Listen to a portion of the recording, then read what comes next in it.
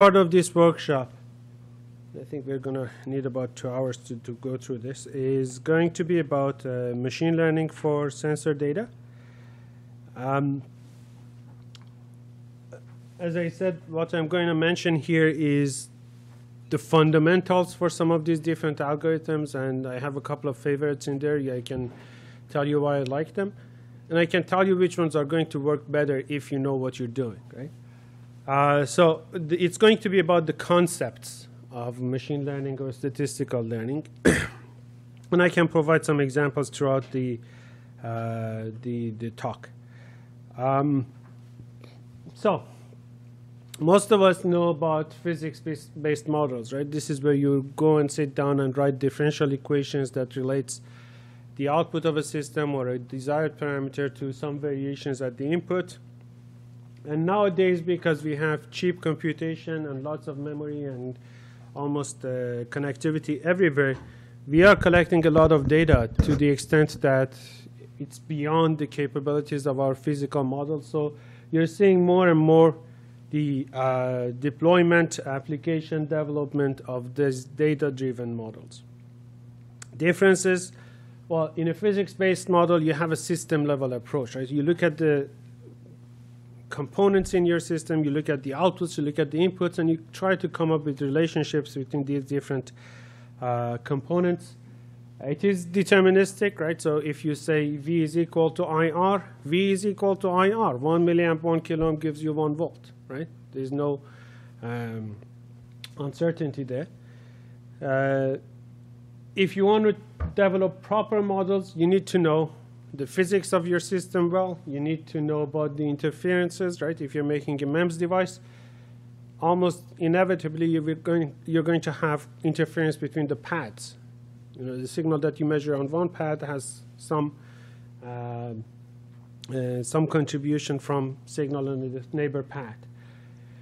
In many cases, you have to know about nonlinearities. In most cases, you want to avoid them, but sometimes you want to incorporate them into your system model. And then, you know, as soon as you start to bring nonlinearities into your differential equations and system models, anybody who has tried that knows that things can get tricky and challenging very, very quickly. The coupling between the systems is important, right? So if you have two resonators that are working side by side, there's a good chance that they will see each other, right? And then sometimes it is desired, sometimes undesired.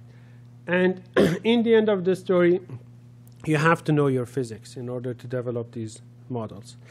Data-driven models, on the other hand, are based on statistical inference, right? You look at the data, and hopefully you see a trend, and you throw an equation on it, and you try to see how well that equation describes the data. The way that you describe the data may not really be related to the physics of the problem, right? So you may measure V, the voltage across a resistor and the current through that resistor, and try to come up with that V equal IR method. But if you have a little bit of self-hitting in that resistor, you actually may see some nonlinearities in there, and you will see that, you know, a polynomial is going to describe that better, or things like that. And, you know, that could be V equal IR or F equal MA or anything else, right? So the structure is not, and in many cases, you actually don't even have a function that describes the relationships. Now, this is one interesting thing about the statistical models, that sometimes you do not model some complexity. You do not even know about it, or you don't have enough information about the physics that is going on, or you cannot figure out why this is happening to your system. And if you have enough data, a statistical model can take care of that, can actually incorporate that into the model, the statistical model that you are building for that system. Now, you all have heard about data science and, you know, big data and deep learning and things like that. I'm going to focus on machine learning. The difference between the two is that deep learning or data science, it's where you have a lot of data. In most cases, there's no physics related to each other, right? So you look at, for example, all the tweets on the Twitter, or the relationships, connections on Facebook, or image processing, applications like that. That's big data, that's deep learning and on things like that. Machine learning, what I'm going to talk about, or at least the focus here, is that you have a problem. You have a specific problem and you try to solve it and you try to maybe improve on the physical model that you have, or the number of variables at the input are much more limited. The number of features is much more limited, right? So if you, for example, trying to make to develop an algorithm to detect spam in emails, you will have many, many, many features at the input. You have to look for so many variables at the input. But if it is only about improving the performance of an accelerometer or something like that, you usually have only few parameters to look for. So machine learning is a subset or a much smaller, has a much more focused application area. What we do in machine learning is that you identify the problem, usually, especially for sensing cases, you know what you're looking for, you try to come up with a framework for what you want to do, and then you instrument your data sources, right? So if I'm trying to, so this example, I may come back to it again, but if I'm trying to figure out what is the height of this elevator with respect to the first floor, okay, so what is the data source that they can actually have here? You can use an accelerometer and integrate that acceleration a couple of times to estimate the height. There's a whole bunch of different ways to estimate the height of that elevator, right? So you want to figure out what the height of that elevator is, and then you go and figure out what are the sensors that are available to, data sources that are available to you, and you collect the data. And if it is a statistical model, it means that you may not have a proper physics-based model that relates the input to the output. You don't know what the relationship is. You need to come up with some weights to fix the model here, to train a model here. Most of the data that you collect may not be useful as they are. You have to transform them. You may have to get rid of the offset. You may have to get rid of, let's say, the high-frequency components that are out there. You may have to transform them from one coordinate system to another. And then you build the model, and this is where you choose the algorithm that you want to apply, right? So if you want to use a linear regression model or a logistic regression, well, different types of applications, but let's say a support vector machine or a neural network or anything else. How do I build that model? What algorithm do I choose? How do I build it? And then how do I make sure that this model works well? So what you do is that you go and look at the data that you have, that hopefully you know what it means and what was the output, and try to improve the accuracy of the model using a cross-validation of your labeled data. And eventually you communicate or use the results, or use this to predict the values for new inputs. Now, what I tell my students is that this is like using a CAD tool. Right? So a numerical tool, a numerical simulator is as good as your understanding of the problem. Garbage in, garbage out. Right? So for a numerical simulator, you have to know what is going to happen. If you don't know it, if you take the response, the output of that simulator and put all your trust in it, you can be misled very easily. Right? So at the end of the story, you still need to know your physics. Right? But maybe this can help you in some certain cases, because of all the additional computation and storage capabilities that we have nowadays. A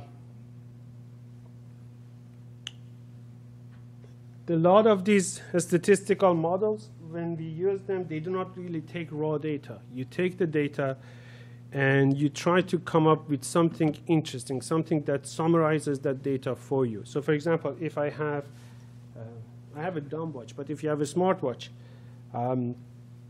and you want to detect activity, and you want to, for example, look at if this person is running or standing or walking, you look at the signal from the accelerometer, and you can collect that data, let's say at 25 hertz, 50 hertz, some sampling rate. That raw data comes in. You can fit it to some of these signal processing algorithms, like neural networks and reservoir computers and things like that. They just take raw data in. But it's going to be very computationally expensive if you want to process that raw data. So usually what you do is that you go and let's say, okay, in that past 1 second, let's say, what was the number of peaks in acceleration? Maybe I can relate that to the number of steps this person took, right? or in the past 5 seconds, or the past 10 seconds. And then what you produce from that raw data is a number that summarizes that. So let's say in the past 5 seconds, this person took 3 steps, or 10 steps, or no steps. And that could be one feature that you use in your algorithm to figure out what this person is doing, right? So it's very rare that we use raw data. You usually have to extract some features from them.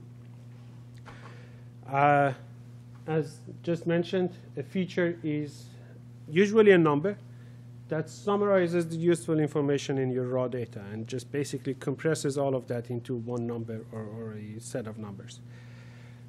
A feature may be measurable or calculable, right? And let's say for some examples of features, if I want to predict or recognize faults in machinery, so let's say if there's a pump running here, and I want to figure out if it is doing okay or if it is nearing its service time or it's going to fail, I may attach an accelerometer to this thing and listen to the vibration patterns. And let's say I monitor the vibration, the energy of the vibration signals, let's say, in a certain bandwidth. If it is within a range, it's probably doing okay. Or I may be monitoring the current that goes into the motor that is running that pump. And that I can use it as a different feature. If you're looking for, let's say, estimation of house prices in a region, there are a few parameters that you can look as a feature, right? So for example, the area of the house is one parameter, the zip code is another parameter, age of the house, all sorts of things. You know, how many rooms are there, what are the,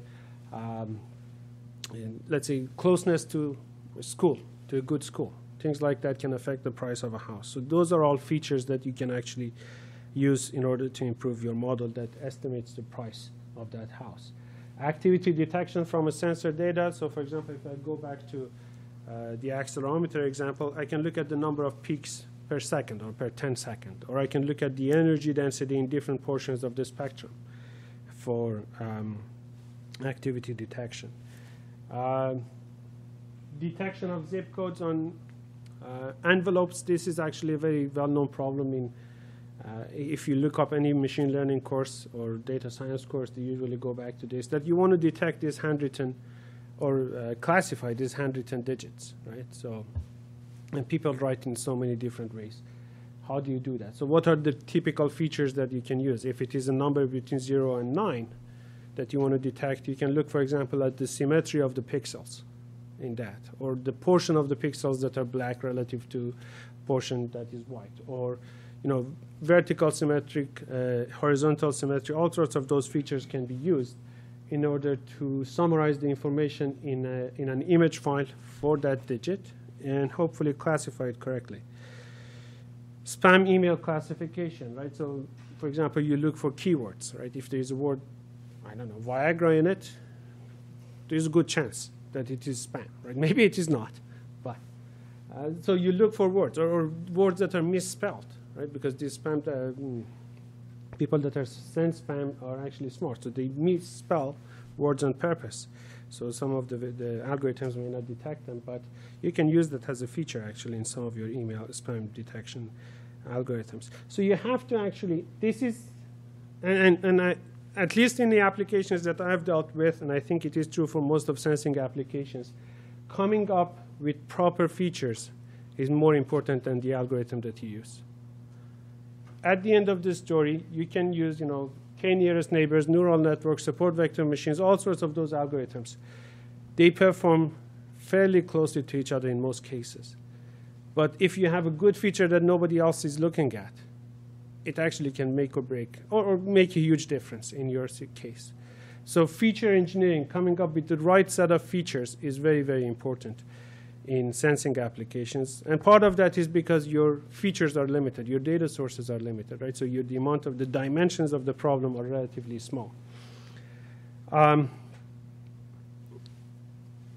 So when we talk about features, feature extraction is converting the raw data into those numbers. Feature transformation is, in some cases, to make the life of your algorithm easier, you want to, for example, change the coordinate system. Instead of doing the calculations in let's say, XY coordinates, maybe you want to do it in R theta coordinates from Cartesian to polar, right? And it actually makes some problems separable that may not be separable that easily at the beginning. So sometimes you have to do this feature transformation. Sometimes you have too many features. Hopefully we don't have that problem in sensing. You know, you usually actually would appreciate more features, but you can have unnecessary features, redundant features that you may not need. So, for example, if I have the area of a house in square meters and square feet, it's the same thing. It's a redundant feature that I am actually adding to my algorithm. It's not helping me.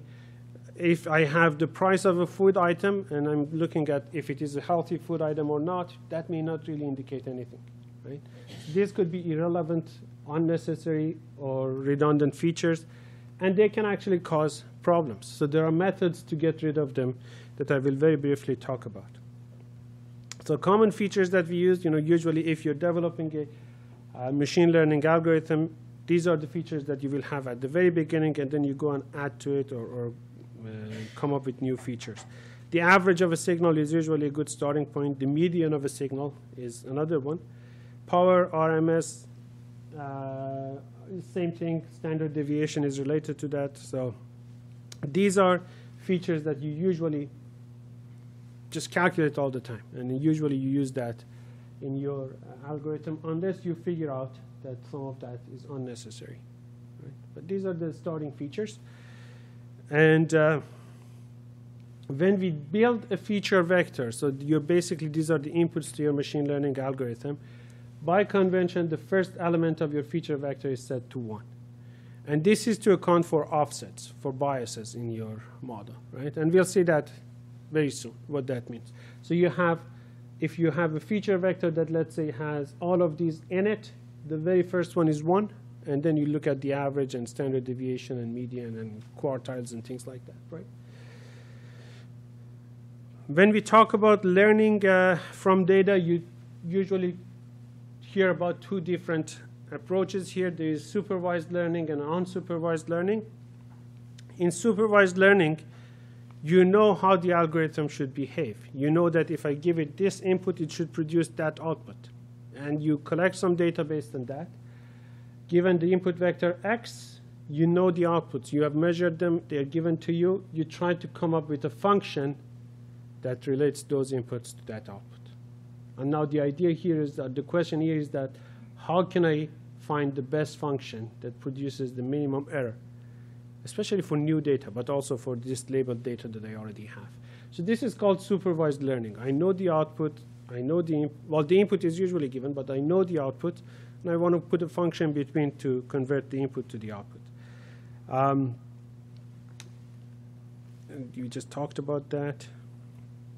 So example problems, classification, right? So I can say that, okay, here computer, if you see these 300 pictures of cats, and I'm showing you a new picture, I want the computer to be able to tell me if it is a cat picture or not, right? Something like that. So classification is a very well-known case. You have discrete outputs. You can also have continuous outputs, right? So again, problem is that computer, here is the house prices in this region. Tell me the price for this house. What is the expected price for this house? So it's a continuous output. It's not discrete. Unsupervised learning, the issue is that you usually don't have an output. You just have some data. And what you want to do is that you're just trying to figure out if there is a pattern, if there is something going on underneath this data that you have.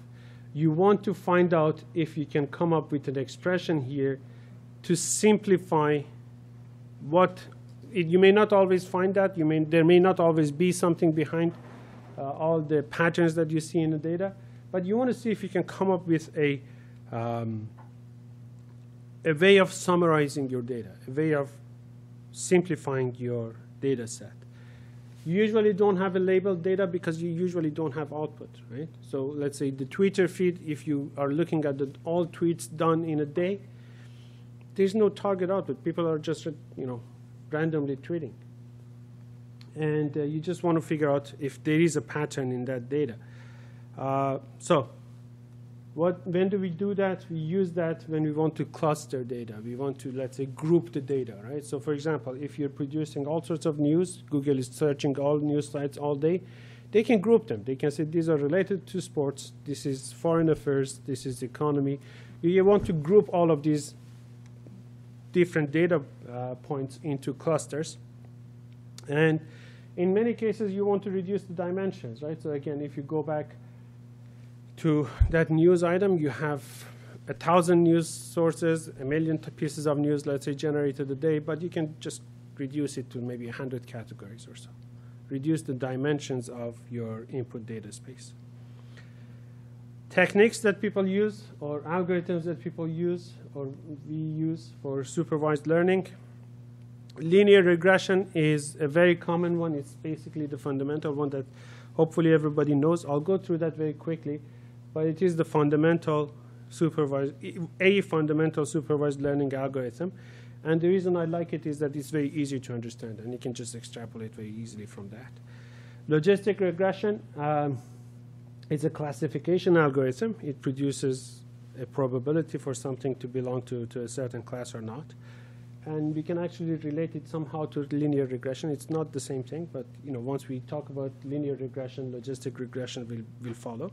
And it is important because this is the foundation for neural networks that are the drivers of all these machine learning or deep learning processes nowadays. KNN, K nearest neighbors, this is one of my favorite algorithms. It's just super easy to understand. And it works fine in a lot of cases. Problem is that you need a lot of computing power, but we have that nowadays. Naive Bayes is a very simple algorithm. Again, we'll talk about that in a second, but again, easy to understand. And once you understand the algorithm, it's much, much easier to go and troubleshoot if there is some. Decision trees, again, are based on how humans think, or very close to how humans think and try to divide and find patterns in data. So they're easy to understand. They don't perform very well, unfortunately, on most practical applications. Support vector machines are probably the dominant classification algorithms nowadays, especially in sensing cases. Very, very powerful. The problem with them is that you don't know how they're working. It's very hard to troubleshoot an SVM. You just have to try a whole bunch of different things until they work, or you improve their performance. And then neural networks, in the end, are the buzzword of the day. Problems that you have with all of these guys is that how do you make sure that this algorithm is better than the other, or working better than the other? Overfitting is always a problem. You usually have models that are too complex for the problem you're trying to solve, and cross-validation is an issue. How do you improve the model accuracy using the limited amount of data that you usually have? In unsupervised learning, you usually have these two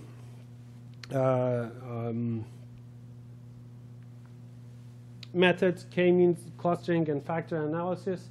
The most common one that almost everybody using is k-means algorithm, and we'll talk about that at the end. And I'll tell you about an application case that we actually had to use unsupervised learning in order to solve a problem. But in most cases, you're going to go and pick one of these algorithms in order to improve the performance of your signal processing. Okay. What's the difference between classification and regression? Regression, in a regression problem, the output is continuous. You're producing a real number, right? So for example, the house price, or the estimated output for a sensor, or things like that.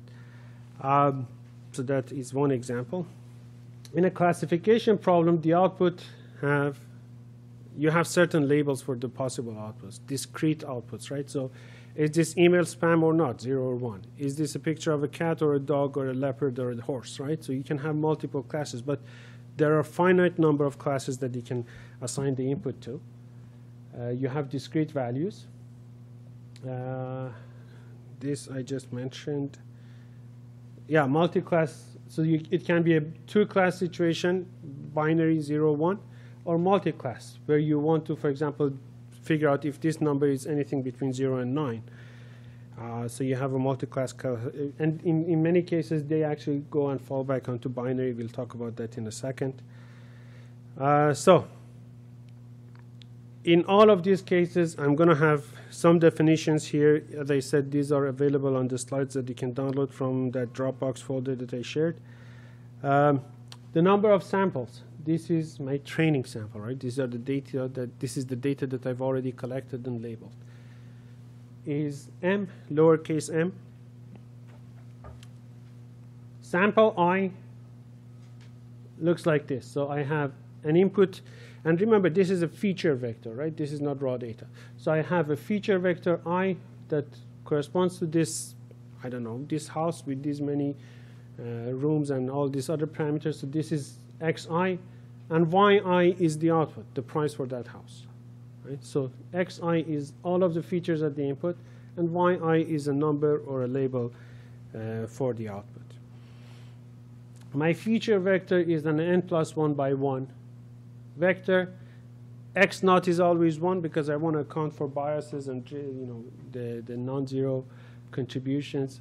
And the rest of it is the features that I either measure or calculate from the raw data. So that's my feature vector xi. All of my input data set can be put inside a matrix. So if I look at that feature vector, that's a vertical vector, I can take the transpose, and the first row in this matrix is my first sample, second row is second sample, all the way to the nth sample. So this matrix, which includes all of my input data, is an m by n plus 1 matrix. So that's all of my input data that is labeled. yi is the true output. As I said, it could be a label or a number.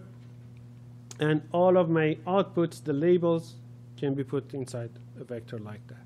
So I have the input data that is in this matrix. I have the output that is in this vector. And I want to find a function that takes this and produces this with minimum error, or something very close to this. Right? So that's the entire goal for machine learning. How do I do that? I assume that there are some weights here, and then by n plus 1 by 1 weight vector, w0 to wn, that I will use to give different features different weights, and I will choose a function that will take this weighted combination of features to produce the output. This function is the algorithm that I choose for my training, right? Neural network, support vector machine, KNN, whatever, right? And these weights is where the adaptation comes from. So x was fixed, y was fixed. This w is what is changing. Once I pick the function, the algorithm that I choose, I have to go and find a way to pick the best values for these w's in order to relate the x's to the y's. F can be linear, nonlinear, or actually not even a function that you can specify. Now the question is that how do I know if this is working well? How do I know if my assumed function is doing a good job on predicting the outputs based on the input? I need to come up with a cost function. I need to come up with a way to quantify the performance of this algorithm, right? So I need to go and say, for these values of weights, for this weight vector w, I somehow look at the difference between the true value and the predicted value, and look at the entire data set that I have, right, from 1 to m, and I try to minimize this cost function. So this f is going to be my algorithm. This is my cost function. Minimization of the cost function is the learning part. I try to find out the best weights here to minimize this cost function. And this is true for all of these learning algorithms. So whichever supervised learning algorithm that you pick, this is the process. You pick the algorithm, you define a proper cost function for that algorithm, and you minimize that cost function. Okay? Now, okay, so let's just go through training data and test data. I'll talk about that very soon.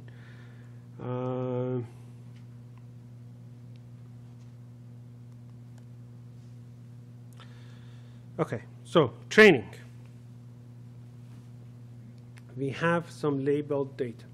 We have data that was fed into the system, and the output was monitored. So we had, let's say, features for houses in some region, and we have prices for those houses. We had some files that for, let's say, features extracted from acceleration data, and we had corresponding activities that with this kind of a data, or at this point of time, the person was running, and this is the feature set. And then at this point of time, the person was walking, and these are the features, and these are the outputs, right? So these are labeled data points. And what we want to do is that we want to go and play with those weights, come up with the best values for these weights to minimize the error of our algorithm. Now, we are going to talk about overfitting soon, but you know that if I give you a bunch of points in space, you can find an algorithm, you can find a function that goes through all of them perfectly. You get zero error. That's usually not the objective. We don't want to do that. That's called an overfit problem.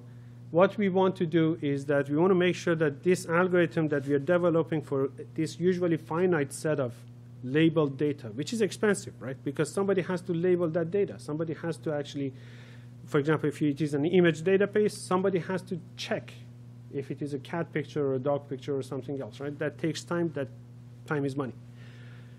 So if we want to make sure that the algorithm is working well, we want to fit it to that data, but we need to test it.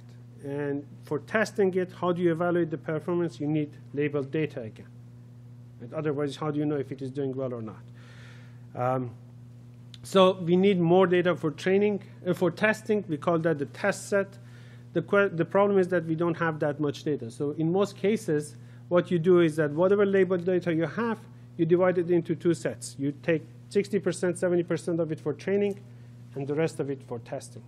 So you train your algorithm based on a portion of this data set, and then you evaluate its performance with the remaining data that your algorithm hasn't seen so far. So we call that a training set and a validation set, or a training set and a test set. And the validation subset, as I mentioned, is used to assess the performance of the algorithm that you developed already.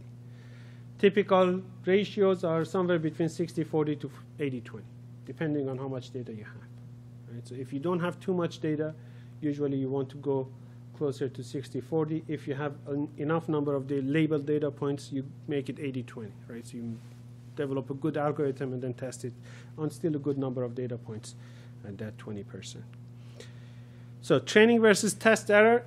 If you look at the cost function that we had before, and if this is the number of training, if this is the number of the labeled data sets, what happens is that your training error goes up as you add more and as you try to fit your algorithm, your function, your model to those data points. And that's expected, right?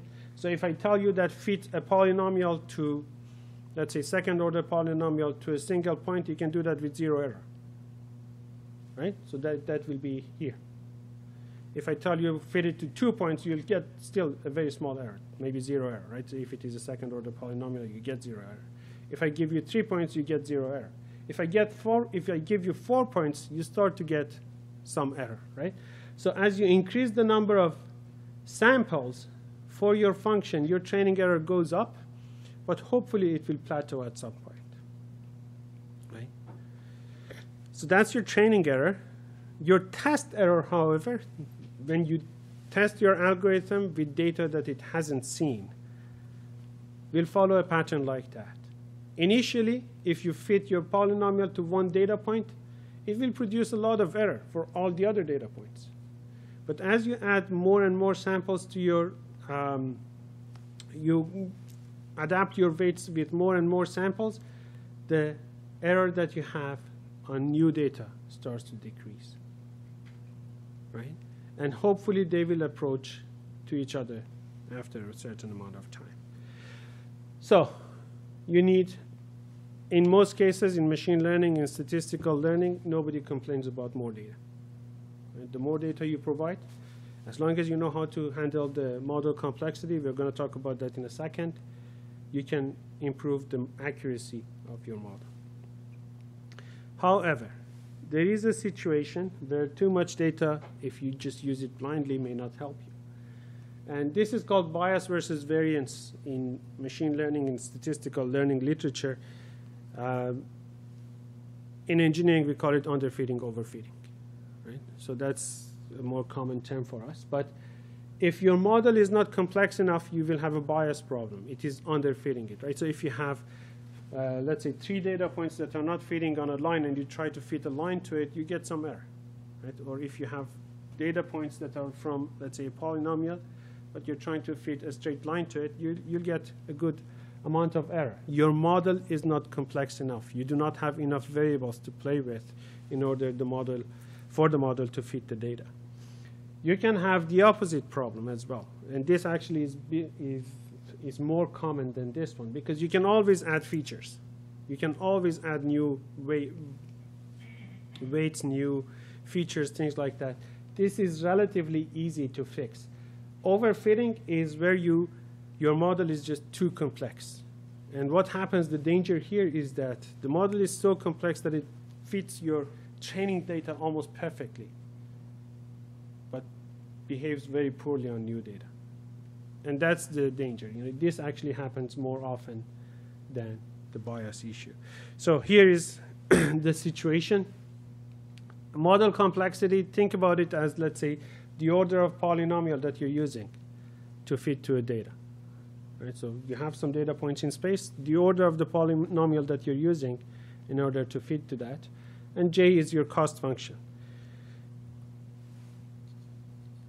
Training error goes down as you increase that polynomial order. Right? So if you have 10 data points in space, with a 9-order polynomial, I can fit that perfectly, and anything higher. 9-order polynomial, 10-order polynomial, 11th-order polynomial. I can fit to that data perfectly. So the training error goes down as you increase the model complexity. However, your test error initially goes down. Right? Initially, your function is trying to predict the behavior of your, let's say, function, the underlying phenomena well. But at some point, it starts to go off very quickly. Your model is performing very well on your training set, but very poorly on the new data. And this is an overfitting problem, right? So we don't want, and this is really not that easy to fix, and it can basically be like those super nice looking graphs that, or videos that you get from numerical simulations that are entirely wrong, right? So you have to be careful. So this is where we have to make sure that the model complexity is suitable for the problem that you're dealing with. So ideally, I want to choose the model complexity somewhere near the bottom of this cap. The problem is that I don't, in most cases, know where that optimum point is. So I have to try a few different things. Now, one of the ways to avoid this high variance is regularization. As I said, overfitting is a problem that scares most people than bias. And in regularization, what you do is that you come up with a complex model, but you say, OK, I don't want to overfit to this data. So what I do is that I give a penalty to each one of those weights. If a weight starts to become too large, it might be an indication that I'm overfitting to the data in my training set. So I give it a penalty. Right? So from linear regression, you go to ridge regression. But basically, it's trying to keep a balance between all the weights in your models. And hopefully, as long as you normalize your features, this should work. If you're overfitting to your data, first solution that most people go after is that they go and try to collect more data. But that may not be always possible, right? So sometimes you have to wait a long time. Sometimes you have to spend a lot of time trying to figure out what it is and label it. This is good, and it usually, if you can do it, do it. But it usually is an expensive solution. You can go and reduce the number of features in your model. If you think you're overfitting to your data, you go and reduce the number of features in your model. But how do you do that? How do you decide which feature to drop or not, or which parameter is not affecting the output. There are formal ways of doing it. So there is a method that is called principal component analysis. Let me see if I mention it here. Yeah. So this is principal component analysis, and what it does is that this method, this algorithm, goes and looks at the variance at the output of your model that can be attributed to this feature or that feature or that feature. And then what you can do is that you can go and say, okay, I want to keep 90% of the variance, the variation, information. Variance is information, right? 90% of the information at the output, and you look at the first 10 features of the 500 that you may have, and that 10 describe all of that information, or 90% of that information. So you get rid of all the stuff that you don't need. This can be done fairly actually easily. It's basically a covariance matrix calculation, and you rank all those features. You calculate the eigenvalues of that covariance matrix, and that's it. Manually selecting features to keep, that's usually doable for sensing applications because you don't have too many features, right? So you're dealing with 5, 10, something like that, right? But in some of the other cases, it may be just too many to do it manually.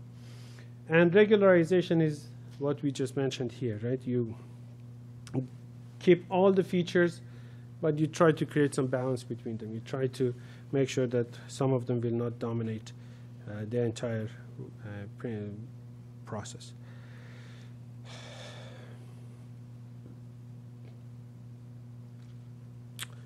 Okay. So let's start with linear regression. So all the discussion that we had so far were just definitions and playing field. Let's start with the basic algorithm here, linear regression. I know most of people here have been using it for a long while. Just quickly overview what we want to do. So you have an output that, let's say, is a function of one input, and you want to come up with a relationship between the input and output. So you want to take the input, multiply it by some weight, add some bias to it to get the output. The goal is to find optimum values for W0 and W1. So this is in case that you have one input. If you have more than one input, you will talk about planes and hyperplanes in higher dimensional spaces. In all cases, you produce a number as a weighted combination of features.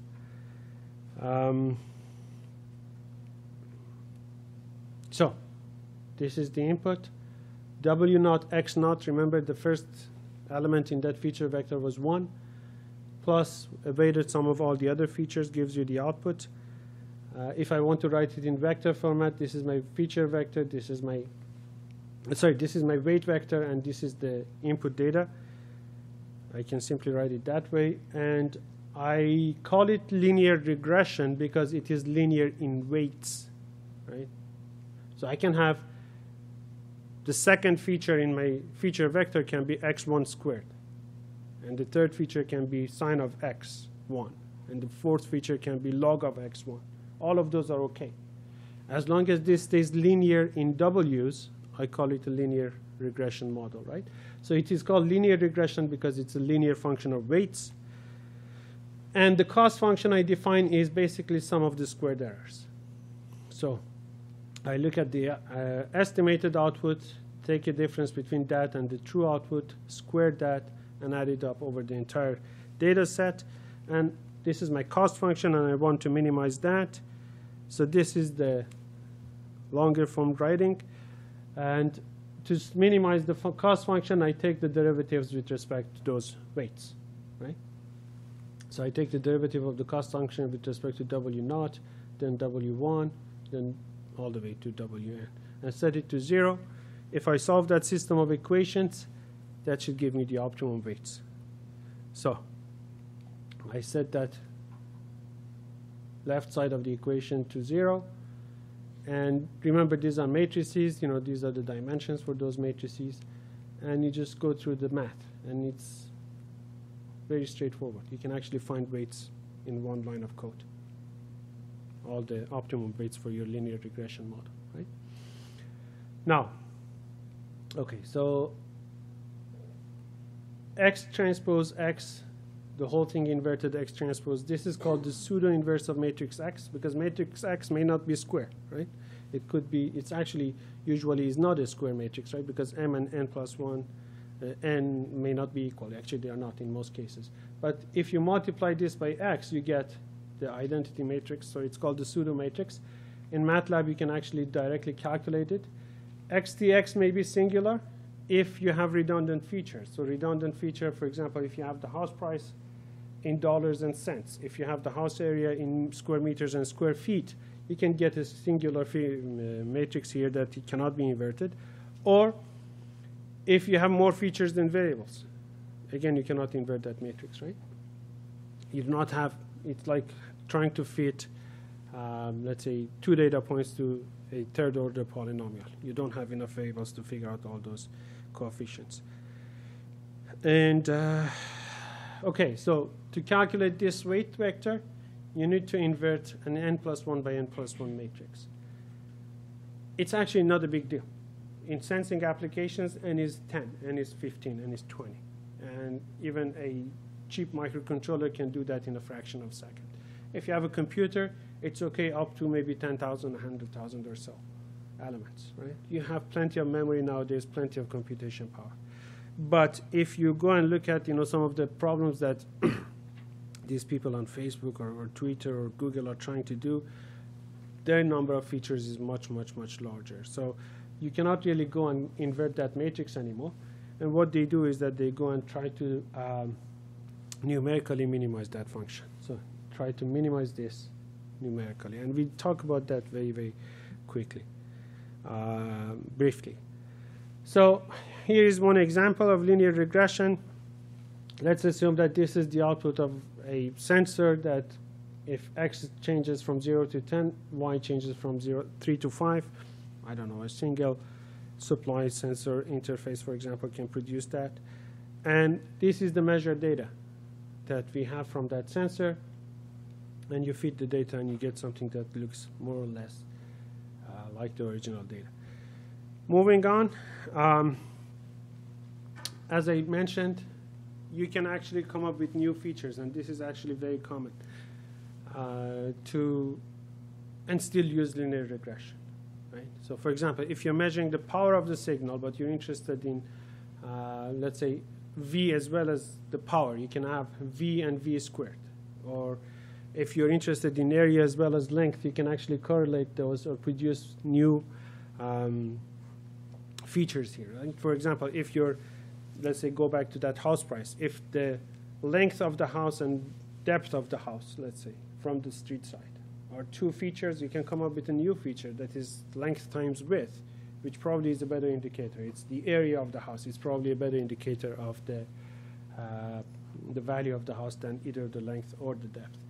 So you can come up with all these new features in your model, and this is still a linear regression model because it is linear in W's. So you can actually solve nonlinear problems. One way to quantify how well your algorithm does is to calculate the coefficient of determination. Basically, you normalize the changes, the errors that you have in your model by the variance of your output. And you want this to be as close as possible to 1.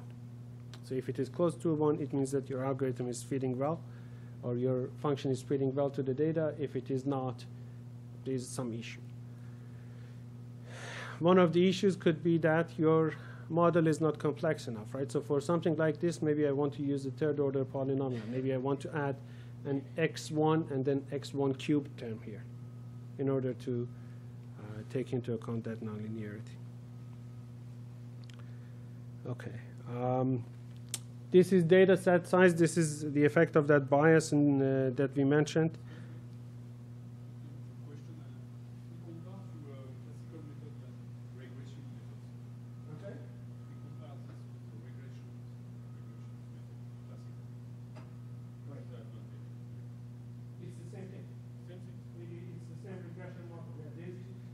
Right now, this is just what your classical regression defines. So what we are doing here is that we're trying to see, how to choose the, let's say, order of that polynomial and things like that. So it is the same thing. So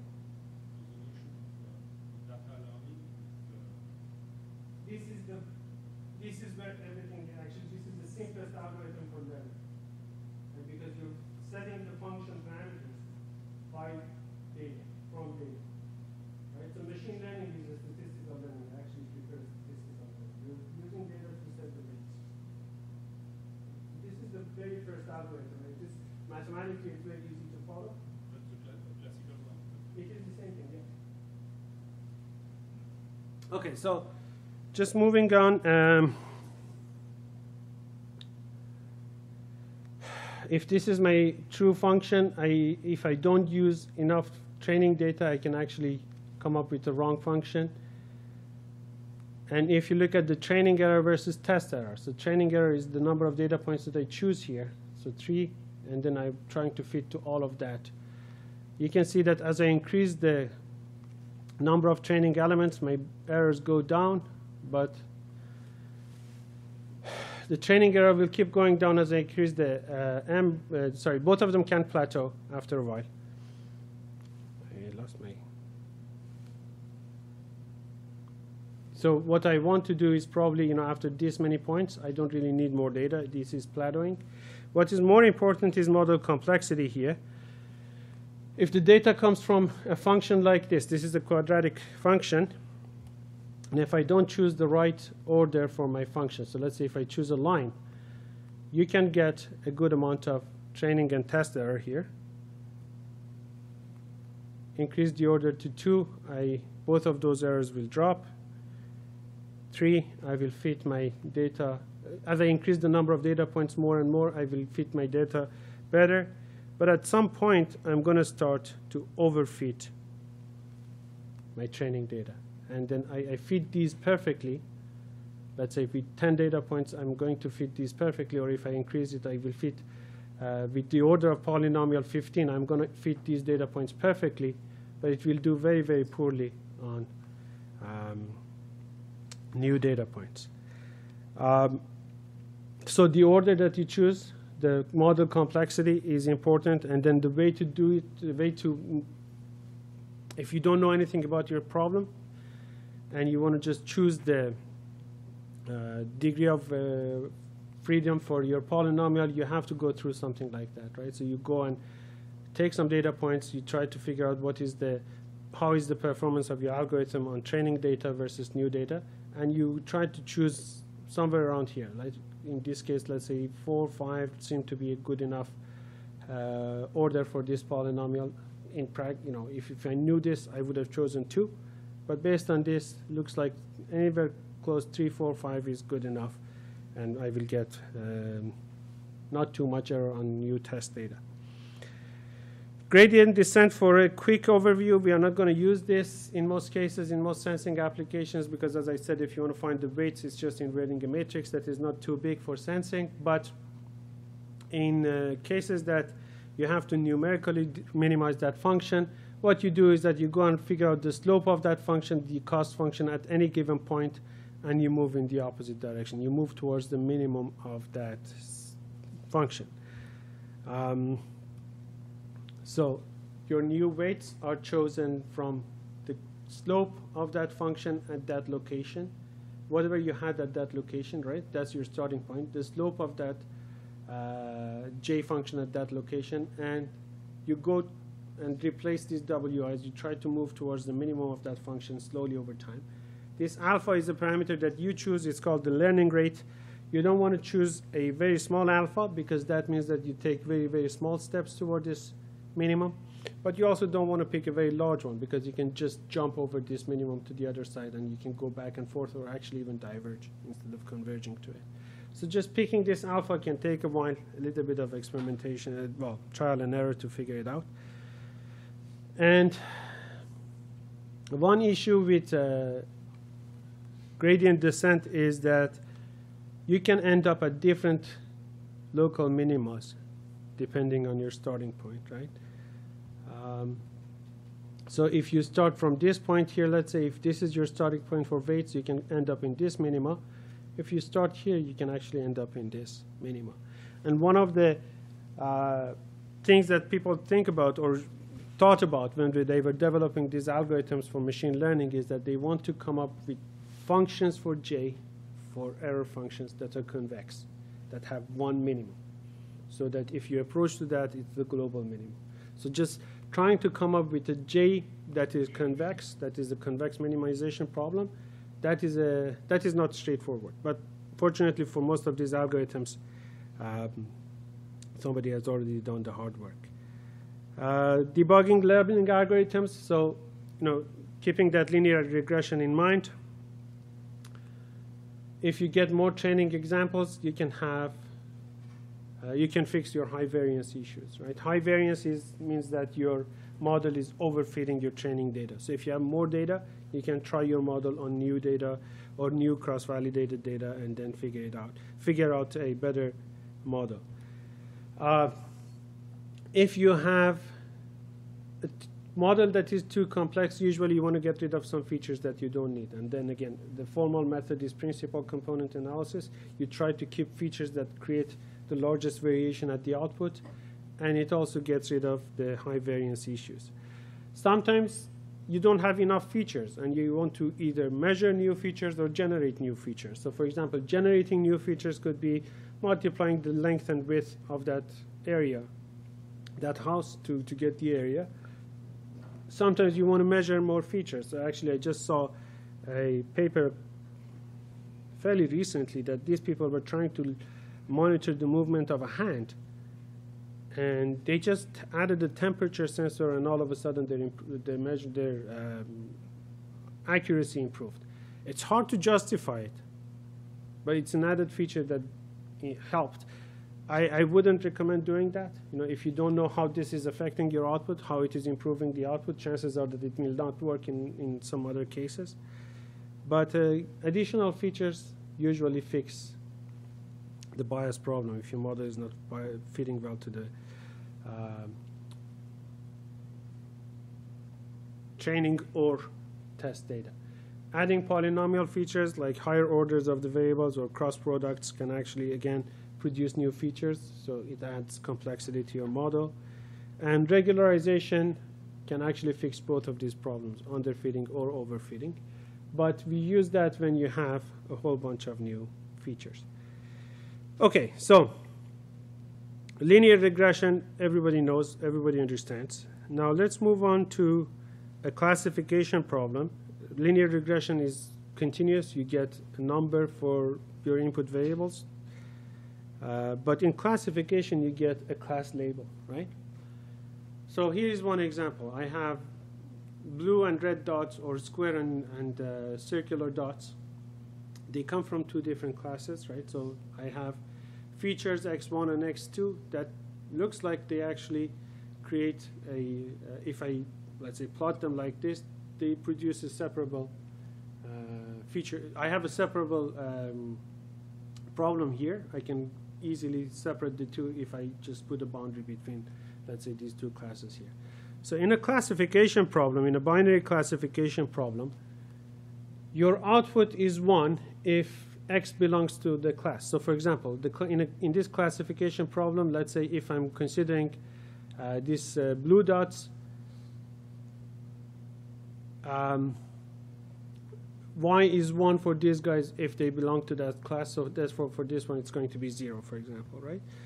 And y0 means that x doesn't belong to that class. So this is binary classification, very simple. Already, the problem is that you want to come up with a function that predicts whether the input belongs to this class or this class, whether the output is, let's say, 1 for blue, 0 for red, depending on values of x1 and x2. So we want to come up with that function. That's the classification problem. And just looking at the way that we are doing it, the output is either 0 or 1 for a whole bunch of values for x1 and x2. It's already a nonlinear problem. Right? So nonlinear problems are usually harder to solve. And the goal is to come up with a boundary here. And then how you come up with a boundary here and then how well that boundary separates the two from each other will depend on the algorithm and training that you do. So for the very first algorithm that I want to talk about here, it's k nearest neighbors. It's very, very intuitive. So one of the instance-based learning, this is essentially, they're called lazy learning because you're really not doing learning. You look at the data and you just try to follow whatever the data tells you. You do not try to come up with a function here. You just say the data is my model, right? So for example, in here you say, I don't want to come up with a function. I'll try to find a way that if a new data point is closer to these guys, I assign it to this class. If it is closer to these guys, I assign it to this class. It's as simple as that, right? So there's no function really. So for that reason, they're called actually lazy learning. As I said, I want to see if it is closer to that class or the other class. It is a problem of figuring out how similar is this new data point to the existing data, to the labeled data that you already have. There's usually no training involved, and KNN is one of them. What we do is that we assign a new data point to a certain class depending on the proximity of this new data point to the members of that class, right? I'll show you an example very soon. But what I do is that if I get a new, let's see,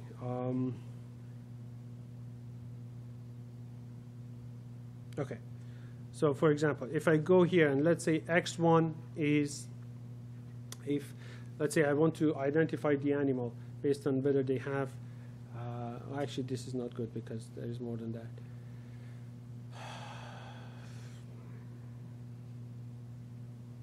Let's say I want to identify a digit between, let's say, 0 and some other number, let's say 6, right?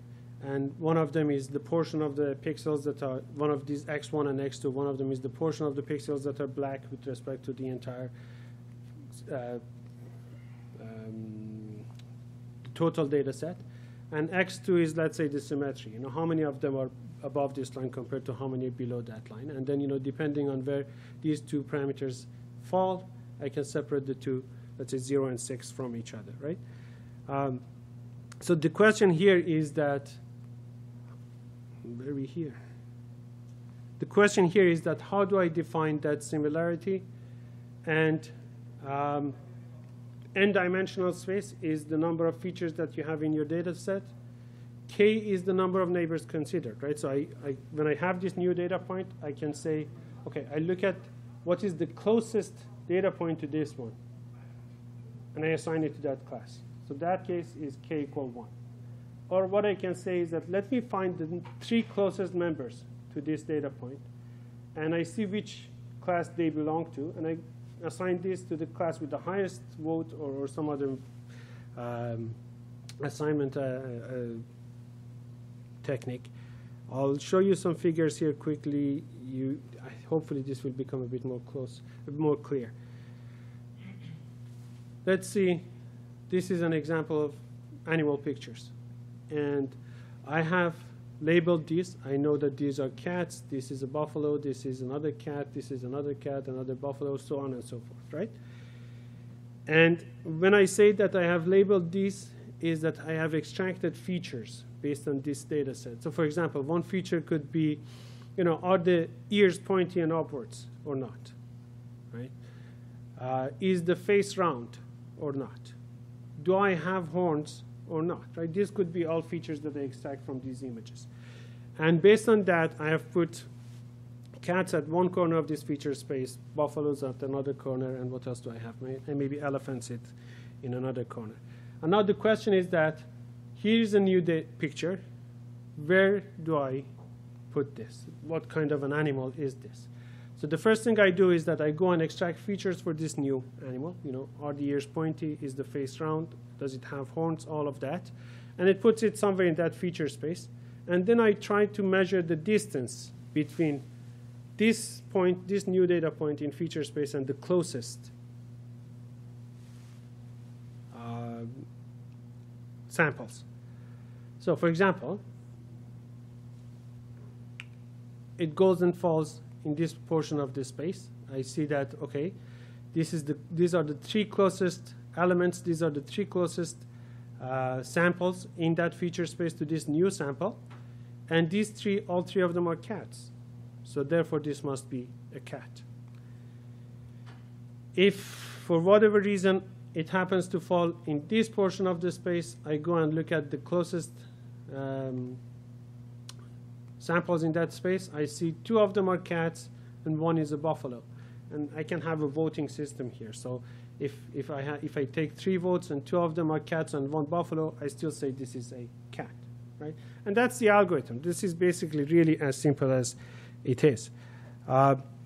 What you need is to measure the distance of your new sample in that feature space to all other samples, figure out what are the closest samples to this, and assign it to the class with the highest number of votes. Very, very simple to understand and implement. So for example, here is a feature space. I have 3 labels for this feature space, 2-dimensional. Let's say x1 and x2 are my 2 features, and I have 3 classes here. And the distance that you use, you can use different functions to calculate the distance between this new sample and all the training samples. Euclidean distance is the most common one. You basically go and subtract the elements of the feature vectors from each other and calculate the sum of the squared differences. This is Euclidean difference. It works well in many cases, but there are many, many, many other functions that you can use to calculate the distance between a new sample and existing samples in the feature space. So let's say if this is your new sample, you go and calculate this function between this and all of these samples in the memory in your feature space. Pick the 3 closest. So the 3 closest will be these 3 here, and you take a vote. And because these 3 belong to triangles here, you say, okay, this should belong to this class. Very easy. You can improve, or let's say reduce the noise in your measurements by increasing the number of, by increasing k. You can say I can look at 1 sample or 3 samples or 5 samples or so many samples. Usually an odd number. You don't want to have ties. But let's say you have 3 samples here, then you can have actually 7, k of 7. Still, it belongs to that class over there. You can have a little bit trickier situations. So for example, k of 1, if my new sample is here, is going to assign it to this class. This new sample is going to be assigned to this class. But if I choose a k of 5, for example, that same sample is going to be assigned to this star class, right? Because now if I just count the number of samples, nearest samples to this x, 3 of them are from the star class, 2 are from the square class, so therefore I should assign it to that star class. So depending on the number of samples that I want to count, it may be assigned to different classes. And part of it is manual. You have to look at your performance, you have to look at the performance of the algorithm, and try to decide, is the function that I'm using to measure that distance doing a good job or not, right? So, or you can assign more weight to samples that are closer to your new data point. So for example, if one of the ways to assign weight is to go and say 1 over the square distance is going to be the vote for this sample. And basically, if there's a sample, if 3 samples that are really far from your sample, they may have less effect than these 2 samples that are nearby, closer by, right? So you go and adjust that, and there's some manual intervention that you have to do sometimes. Or you can go and change the function that you use to measure the distance. So instead of using a Euclidean distance, you can, for example, use the exponential. So you can measure e to the power of x1 minus x2 squared, for example, exponential. So it drops much, much more quickly. Automatically, it gives more weight to the samples that are close to your new sample. Are the new samples used also as labels? No. Because you don't know. You're just assuming that it belongs to this class, but you don't know. It may not. Yeah. So in future, you don't use that as part of your training. Okay. Yeah, You just do it and you move on. it's used otherwise. You can conquer. Yeah, so you're basically polluting your data. Yeah. Okay, so a couple of problems here.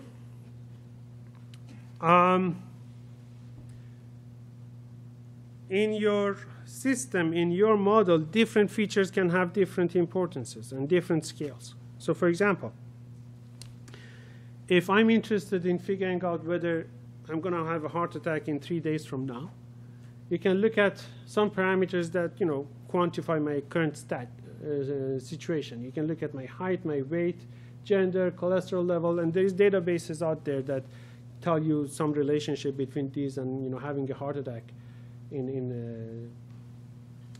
a, you know, with certain limit. But if you look at these parameters, they are on vastly different scales. My height, if measured in centimeters, is, you know, some number between 100 and 200. My weight is some number in kilograms. It is between, let's say, I don't know, 10 and 100 or 10 and 150 or something like that, right? But if I change the unit to, let's say, grams, it's all of a sudden 1,000 times larger, right? And gender, you know, you can have, I don't know, 2, 3 choices here. Cholesterol level, again, is a relatively finite ranges of values here. And then the units are defining all of these parameters. I can measure this age in years, in months, in days, right? And what happens is that once you have these different parameters with different scales, when you're adding these distances, the ones that have higher scales, the ones that are, you know, larger, are going to dominate. In this problem, this is probably the most important parameter. But the values are milligrams per milliliters. Let's say the range is between 50 and 100. But if I measure my height in centimeters, that number is already 200, right? If I measure my weight in grams, that's in thousands. That distance almost, it will not have any dependence on this when I measure it between different people that are in that database, right? So this is going to be a problem. This is going to throw off your measurement, your classification. And yeah, so we just mentioned that. Same thing. So what we do is that to avoid that problem, we transform the features with their z-scores, right? So you basically normalize them. You take the average of the features and you divide that difference between what feature is and the average by the standard deviation. This is very common, and you basically can get any real number here, but most likely most numbers are going to be between -3 and 3. Another way to normalize features is that you divide this number by the range of variables. Right? So for that particular variable, you divide it by the range. So you subtract the minimum from your variable and you divide it by the range. And in that case, all of the features are going to fall between 0 and 1. And everybody is now treated equally in that algorithm. If you want to do that or not, sometimes maybe not. There is another issue with KNN is that if you have irrelevant issues, irrelevant features, they may throw off your algorithm again. You know, if you have features that shouldn't affect the output, but there is numbers for them in your feature vector, they can throw off your algorithm quite a bit as well. And this is called curse of dimensionality. It is, again, an overfitting problem. And what, for example, an example here is that if you want to determine whether some food item is healthy or not, the price probably is not a good feature to include in your data, in your feature vector. Right? It doesn't tell you much about the healthiness. Maybe it does, but in most cases it may just throw off your algorithm, right? Nearest neighbor algorithm can be thrown off by these irrelevant features relatively easily. That's actually a problem. And it usually requires a little bit of manual intervention on your side. You have to go, and especially in sensing applications, it's not too hard. You have a limited number of features, so you can sort of say what are the relevant features to the output. The other thing that you can do more formally is that eliminate feature and see the performance of the new algorithm, eliminate this one and see the performance of the algorithm, and evaluate over many different algorithms and choose the one that gives you the least error. And if possible, sometimes you can use methods like principal component analysis to maintain the highest amount of variance at the output using a subset of the features. So KNN is one of my favorite algorithms, and the reason is that you can understand how it works. You can easily figure out how it works. If it is working well or not, you usually see that right away. And it is very powerful. It actually works as well as a lot of fancier algorithms on simple problems.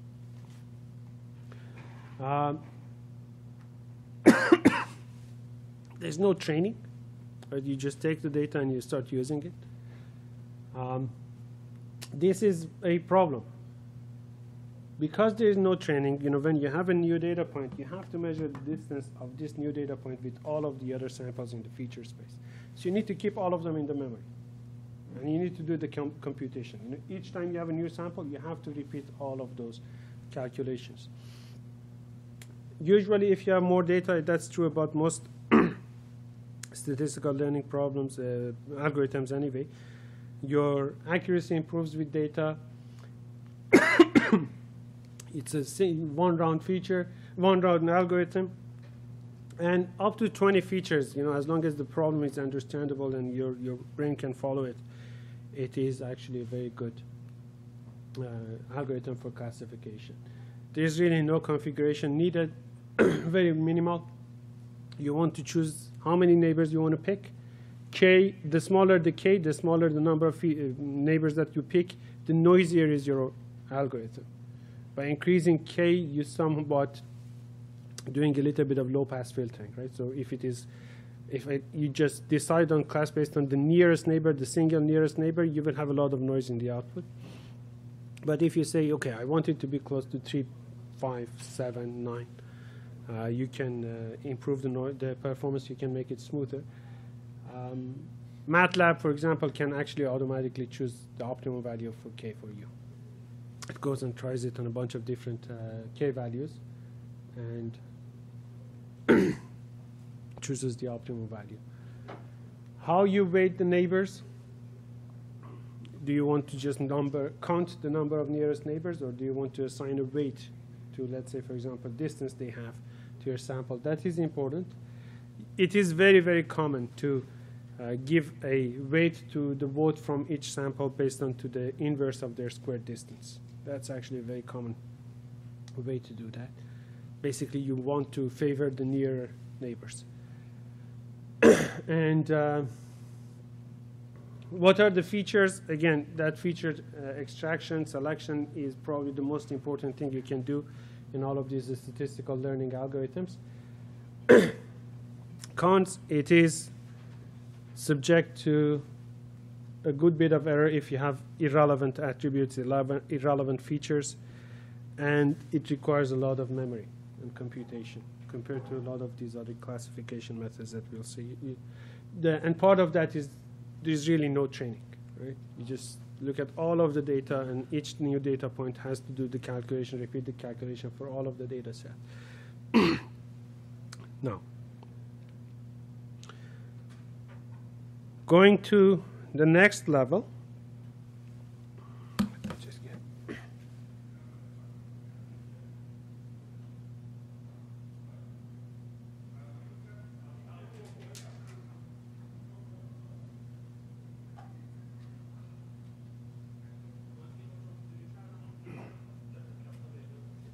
another algorithm that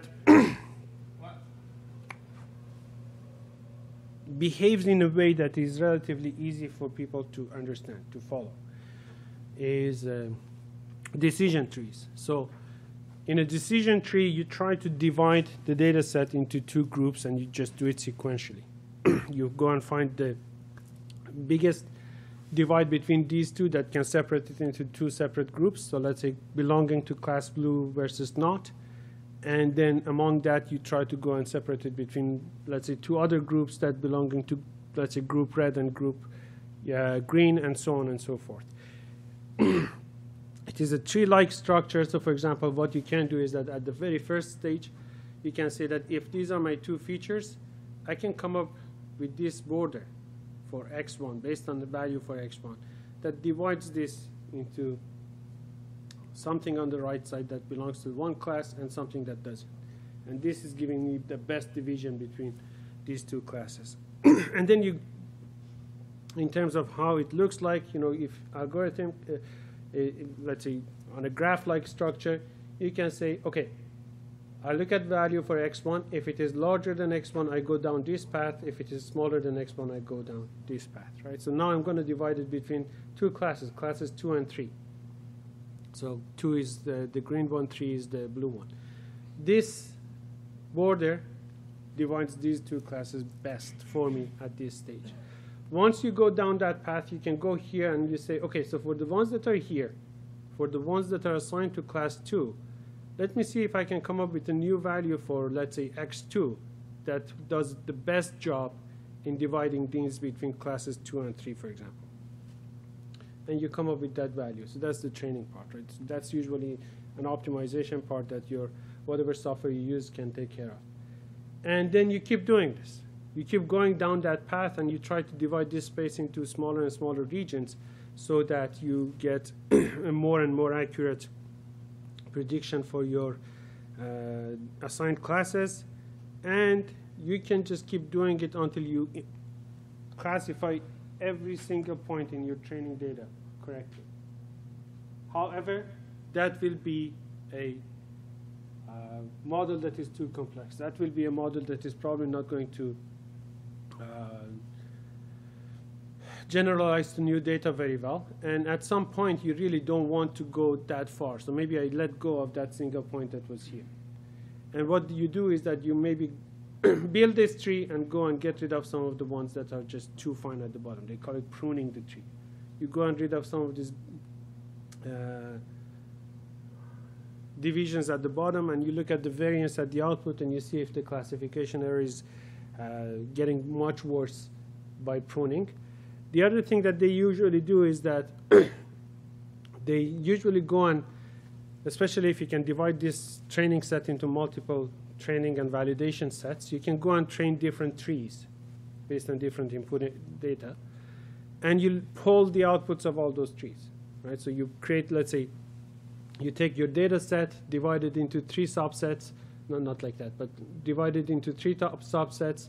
You train on these 2, validate on the third, then you train maybe on the last one, the first one and the third one, validate on the second, and then maybe you train on the second and third and validate on one. You have 3 different trees. And then you go and look at, you maybe pull the output of those trees. So you have a new data point, you feed it to tree 1, tree 2, tree 3, and you maybe take a vote between all of those. So that's called a random forest. But trees are easy to understand because it's logical, right? You just larger or smaller, and you can actually visualize it relatively easily. However, and for that reason, they're actually very popular, at least for demonstration purposes. So sometimes you go and try to come up with a model for your tree. This is actually one of those cases that you can use, or one of those algorithms that you can use to come up with good features for your algorithm. You create trees, and you see if the feature that you have defined, if the feature that you've come up with is helping you in dividing this data into different classes. They can handle numerical and categorical data. So if it is 0, 1, or continuous numbers, they can handle that. And you really don't need a lot of data to create a tree, right? You can start just have one binary selection. If you have a lot of data, however, you can actually get very complex trees. The other problem is that they are relatively unstable. You know, small variations in your training data can create really different trees from each other. And for that reason, you need to create forests, basically create many, many trees and pull the output from them. But the other issue is that if one feature dominates, the tree can be biased, and normalization can help. Trees are good for visualization, not so good in practice. So I use trees all the time to show the output, how this thing is working, but I do not really start with trees. I usually end with trees. Or if I'm trying to select features, I use trees during those regions, those times, because I can understand how this thing works. It's easy to visualize, it's really easy to follow that those branches and see if the algorithm is doing a good job or not. But in the end, probably go and use a different algorithm to implement it. With KNN, you can actually stick with KNN all the way. But trees tend to be a bit trickier. Okay, so let me see. We have about 20 more slides. Okay. Now, we talked about regression. And we called it linear regression because it was linear in weights. And there is another problem that I want to do a classification, and it's a regression. I'm going to call it logistic regression, because instead of assigning a label 0, 1 to the class, I want to attach a probability to it. I'd say with 90% probability it belongs to class 1. But there is a 8% probability that it can belong to class 2, and so on and so forth, right? So this is called logistic regression. It's somewhat related to linear regression, but not exactly. If you want to use linear regression, that's what you get, right? So you fit a line to that data. Obviously, it doesn't classify for us, right? What I want is a line like this that separates these two classes for me. And the question is that how do I come up with the equation for this line? For that line, it was easy. I just looked at the weights, and one line of code could actually give me all the weights. For this one, it's a bit trickier. How do I come up with the equation for this line that separates these two classes? And if I have that equation, it's not too difficult to classify a new problem, a new data point, right? So if I have the equation for this line, all the points on this line will give me a 0. If it is a positive number, it's above this line. If it is a negative number, it's, when I put the new data point into that equation for the line, a positive data point means that it is above this line, so it belongs to this class. A negative output means it's below this line, so it belongs to this class. So all I need to do is to figure out the equation for that line. Okay, so as I said, for classification problems, I prefer a probability that says, because if I get 0 and 1, sometimes it makes my life a bit harder, right? I cannot trust any of these algorithms that much anyway. This is just a function that I'm developing.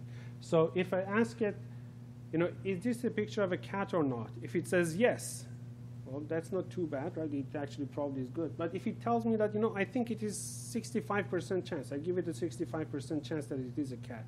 But there is 35% chance that it may not be. In most cases, I prefer that probabilistic answer better. I have, maybe anything that I'm going to do afterwards with that decision, if the confidence is not that high in the output of that algorithm, maybe I do things a bit differently. I like to have that probability instead of a yes-no answer. The other thing is that sometimes I'm trying to determine if this belongs to, let's say, 5 classes. There are 5 classes, and I have a new data point, and I want to see which class best, or which this data point should be assigned to each one of those classes. So I can say, 25% to this class, 20% to this class, 2% to that one, 50% to this one, and so on and so forth. And I assign it to the class with the highest probability. If I just have a bunch of 0s and 1s, I cannot do that very easily. So I often prefer a probability or a degree of confidence in the output for my classification than just the 0, 1. So what I can do is that I can come up with a threshold, for example. Right? So I say if the probability is more than 50%, I assign it to this class. If it is less, I assign it to the rest, to the other class. And my goal is to come up with the proper function here that I can minimize properly later. Right? So I'm going back to all those basic definitions we had for machine learning. It turns out that there's a whole bunch of functions that can actually map the entire range of real data to 0, 1 interval, which is the range of your probabilities. And one of them is the sigmoid function. So this sigmoid function takes any real data, any real value here, z, and maps it to the interval of 0 and 1. Right? So if z is 0, you get 1 over 2, it's half. For a very large positive z, this goes to 0, and you get 1. And for a very large negative z, it becomes the entire fraction approaches 0. So this, it's not that it is giving me the probability, but it is mapping all of those real numbers from minus infinity to infinity to the 0, 1 interval. It makes my life a bit easier. I can treat it like a probability, but it's not probability. So, and then there are other functions that people have used, but this is the most common function to come up with a notion of confidence. Isn't that similar to neural networks? It is. A logistic regression is at the heart of a neural network. So we'll get to that soon. Right?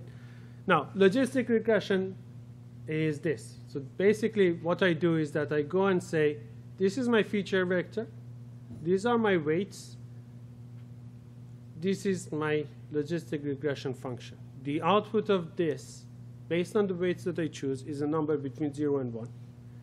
If it is above 50%, let's say, sometimes you can move that threshold, but if it is above 50%, I say this output belongs to this class. If it is less, it belongs to that class. My goal here is to go and figure out what these W's are, right? Using training data and a proper cost function. This is the cost function that I choose, and it is a convex cost function. So using training data, I go and choose the right values for W so that for any feature vector that, for any new sample that you give me, I've set the weights using my training data, and I give you a number that is not a probability, but you can treat it as a probability, right? It's a number between 0 and 1 that gives me, should give you some confidence on whether this belongs to class 0 or class 1. Okay? And that is it. And then this cost function, if you look at it, yk, if it is 0, this first term is 0, and this second term, you just calculate this, and you take the log of this, and you try to minimize that. It's actually become a relatively straightforward numerical simulation, minimization problem because of the definition of the loss function this way. So you go and minimize this function, and you figure out WIs. And from that point onward, you can classify. Very nice and easy. In MATLAB, if you have to do it numerically, you can use fmin search or fmin unconstrained to figure out the minimum that satisfies this cost function. Now, the problem is that a logistic regression classifier is binary, but in many cases you have actually more than 2 classes. So you have 3 classes or so. And in these cases, what you do is that you take one versus the rest approach. So for example, what you do is that you go and say, OK, I look at this class, and the first thing I do is that I go and come up with this logistic regression function that classifies the what is it? The red triangles for me. So it tells me if it is a red triangle or not. And then I come up with a second regression function, the logistic regression function, that tells me if it is a blue square or not, and a third one. I come up with these 3 functions, and then if you give me a new data point, I put it here, here, here, and I take the class with the highest probability. So if this tells me for the new data point, this tells me 20, this tells me 35, this tells me 15, I take this one, right? So you can expand logistic regression to higher dimensions, to higher, to classifying higher or larger number of classes. Pros, it has low variance. It provides probabilities for outcomes. This is actually very nice and handy, and we're going to see that in neural networks in a second. You don't assume anything for the distribution of the variables. You just get the data, and you fit your logistic regression to that data. You don't really have too many parameters to play with here, so you can actually be trapped in the high bias situation. And if the inputs are categorical, if it is 0 and 1, it may not work that well. It actually prefers the input features to be numerical. Nonetheless, it's one of, again, my favorite algorithms because it's very easy to understand. It's not too hard to figure out how a logistic regression function works. But it is important for another reason, and as you mentioned, it is at the core of neural networks. In a neural network, we'll see that in a second, you actually have a whole bunch of these guys working in parallel. Okay, so another classifier that I like a lot, again, is naive Bayes. This is, again, very easy to understand. You can figure out how this thing is working. And it actually works quite well in a lot of sensing applications anyway. So what happens here is that in naive Bayes, you have some labeled data, so let's say blue and green and yellow. And what you go and assume is that you assume this comes from one probability distribution. So there is a Gaussian distribution with a certain mean and a certain variance that produces this data set based on these feature vectors x1 and x2. And there is another distribution that produces this, and then another distribution that produces this. So you come up with 3 distributions, 3 mu's and 3 sigmas, let's say. In 1 dimension, in 2Ds, you have vectors, right? Matrices. But let's say if you just focus on 1 dimension, for example, forget about this x2. Let's say if you just had 1x, I come up with 3 distributions. This distribution 1 that has this mean, this distribution 2 that has this mean and its own variance, and then the third one. And now if you give me a new data point, I actually go and figure out what these distributions are based on these labeled data. New data point, if it is here, I go and calculate the probability using this distribution, and the probability of something from this class to be here, and the probability of something from this class to be here. And I assign the new data point to the class that gives me the highest probability. Again, it's very easy to understand, right? So you just figure out what those distributions are. New data point gives you, those distributions give you the probabilities. Very easy to understand, and I actually like it because you can follow the process. You usually assume Gaussian distribution, independent for all the features that you have. And even if the features are not independent, if there's some weak correlation between them, it still works relatively well. It is fast. All you need to do is to figure out what is a Gaussian distribution based on a bunch of numbers. You can very quickly fit. So the mean of that Gaussian distribution is the mean of your data points. Very quickly you can figure that out, right? It works with high dimensions. It's just such a simple algorithm that can work with many, many, many features. Noisy data is OK, because noise was Gaussian as well, and you can actually, it can handle a little bit of noise in the data. This part can be a shortcoming, that feature independence may not be valid. The assumption of feature independence may not be valid. So there is a derivative approach called discriminant analysis, which is very similar to naive Bayes, but this doesn't assume independence between the variables, right? So you basically take into account the correlations between the features, and it works better in some cases than naive Bayes, especially if you have correlations between your features. I still prefer naive Bayes to linear discriminant analysis. Okay, so getting close to the fancier algorithms. Support vector machines, if you look at the performance of them, they're probably among the best performing algorithms out there for classification.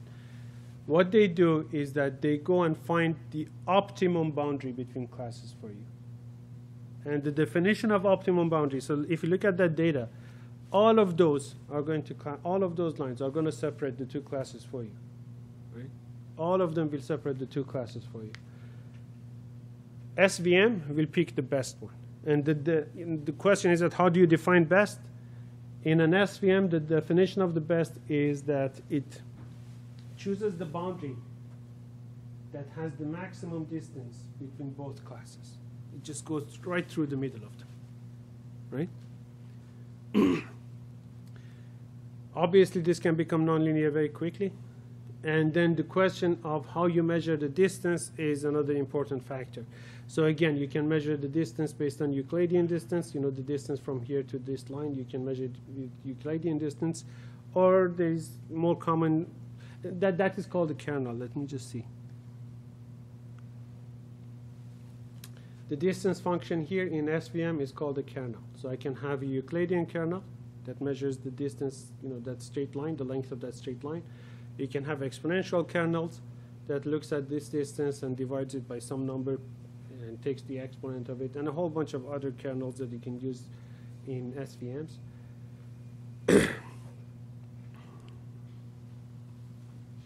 SVM with nonlinear kernels can be used, and they can actually separate nonlinearly the problems that are not linearly separable. You can actually come up with boundaries, nonlinear boundaries between those classes. It's a binary classifier by default in its fundamental situation, but you can have multi-class SVM based on that one versus all approach. Again, the same thing that we did for logistic regression. Does it belong to this class versus the rest? You can do the same thing with SVM for classification. SVMs are,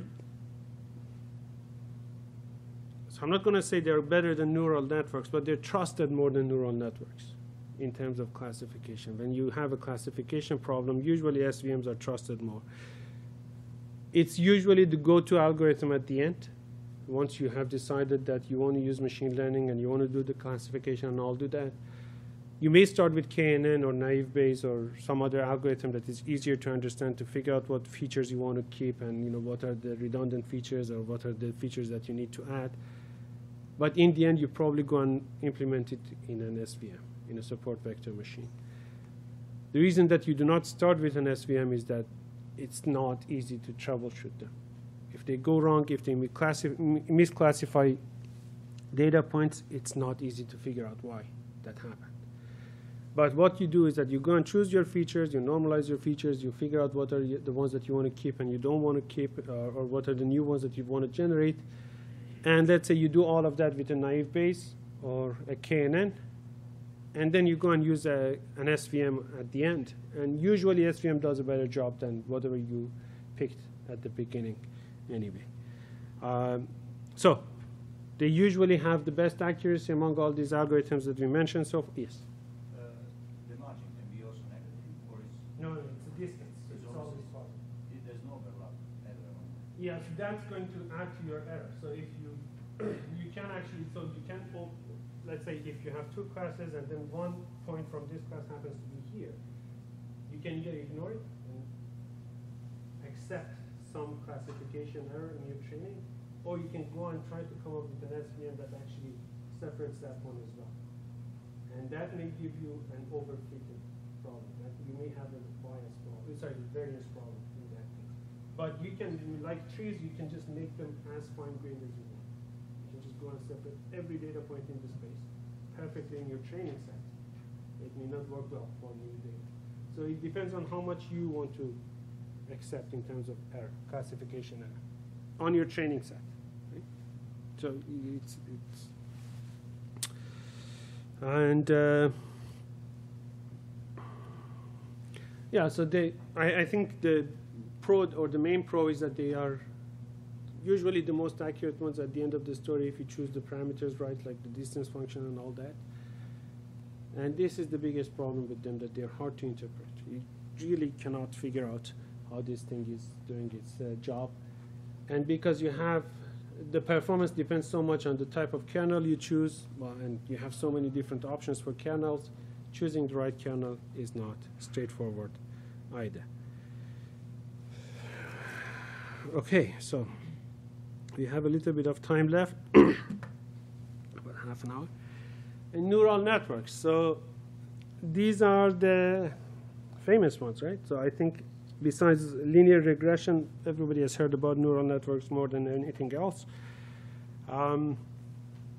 What we are trying to do with the neural network is that we would like to do some simple calculations on input data and classify the input data into separate classes. Usually it's a classifier by its nature.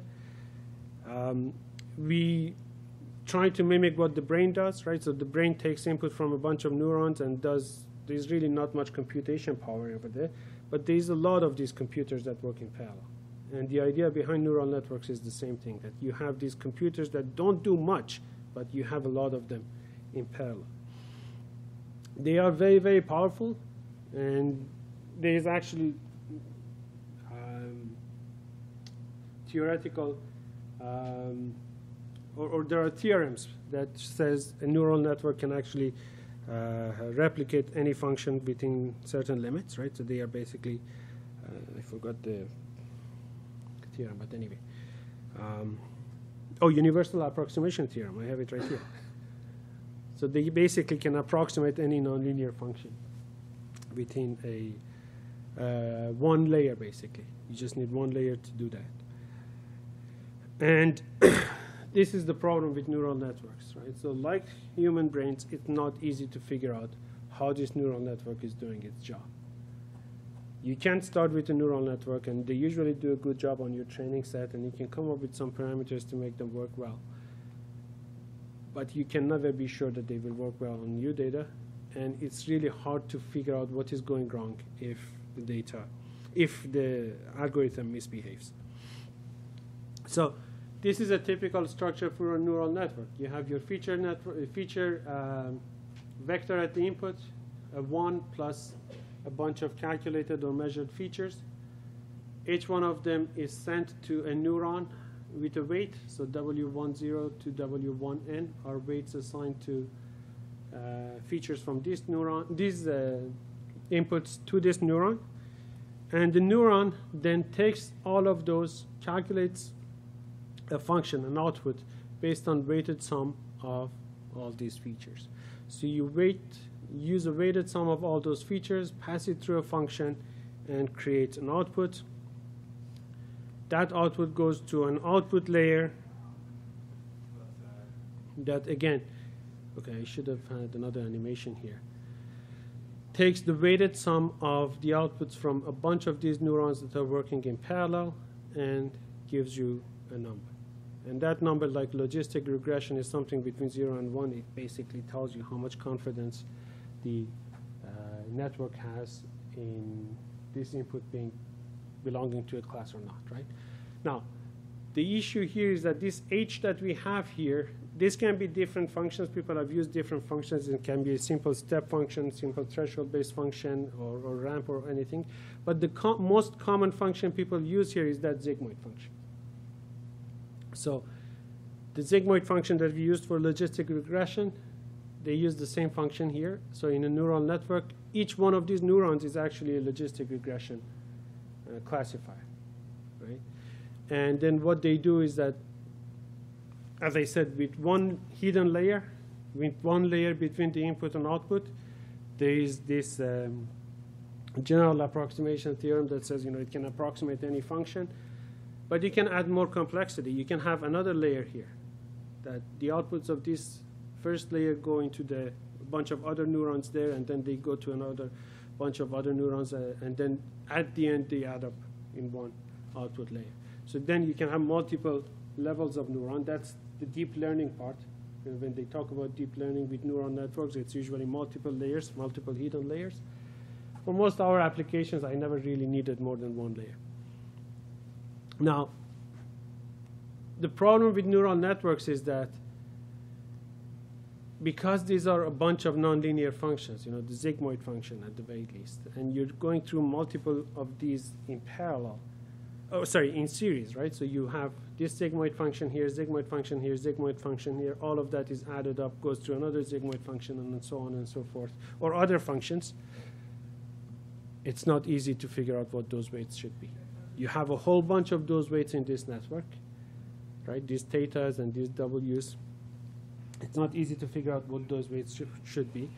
A lot of weights means that you need to have a lot of training data. So for a good neural network, for a properly working neural network so that it doesn't overfeed the data, you need a lot of data.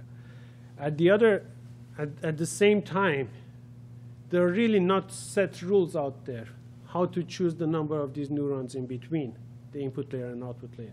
So a rule of thumb that most people use is that they say it should be somewhere between the number of input layers and output layers, right? So if you have 10 input features and 2 outputs, the number of neurons here should be somewhere between 2 and 10.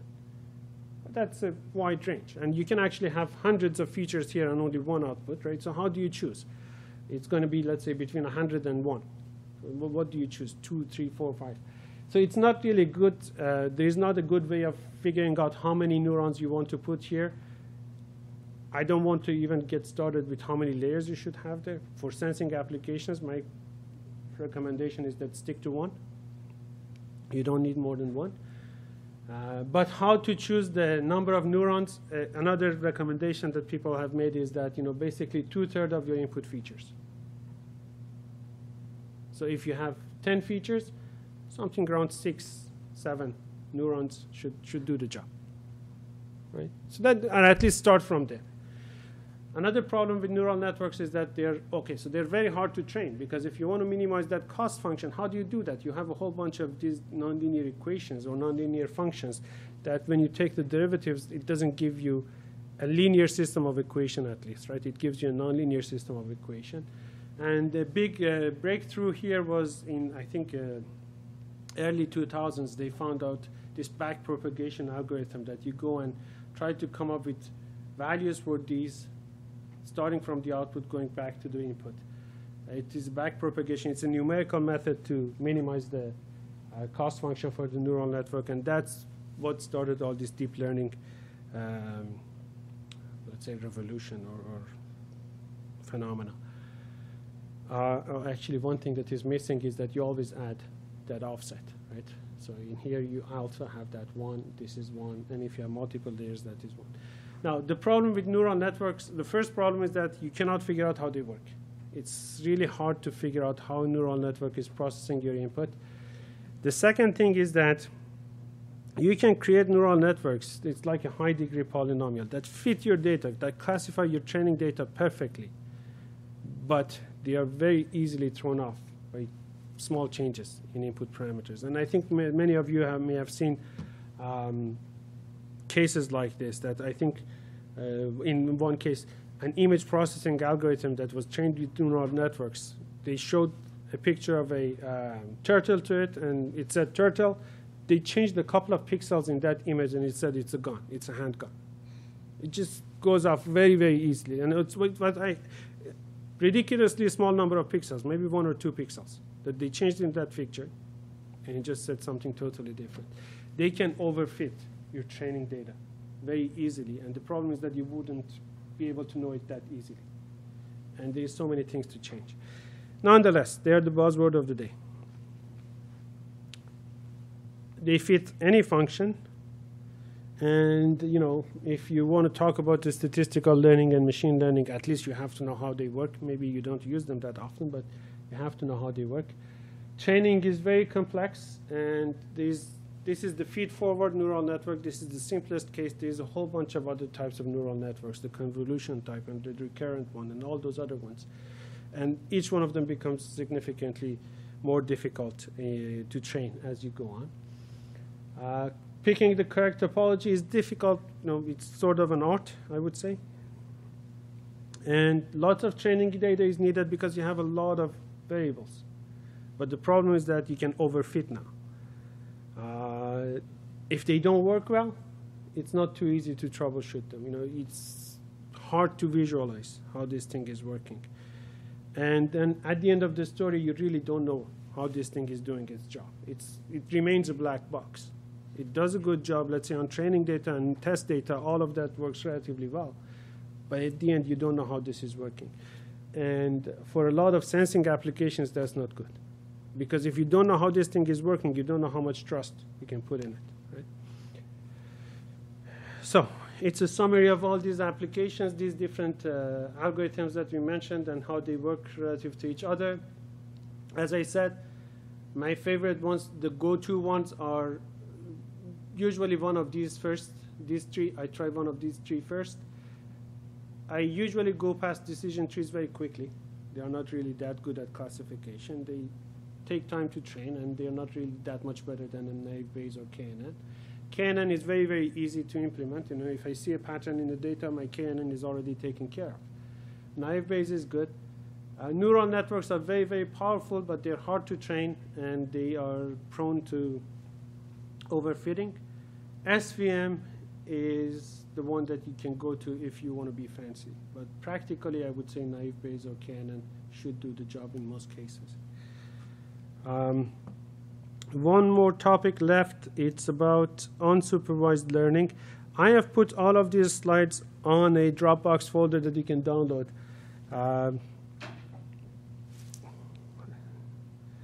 Yeah, we may or may not have time to go through the machine learning in MATLAB. MATLAB is the tool that I use, but it's not the optimum tool, obviously, right? So if you talk to statisticians, they like to use R or Python or something else.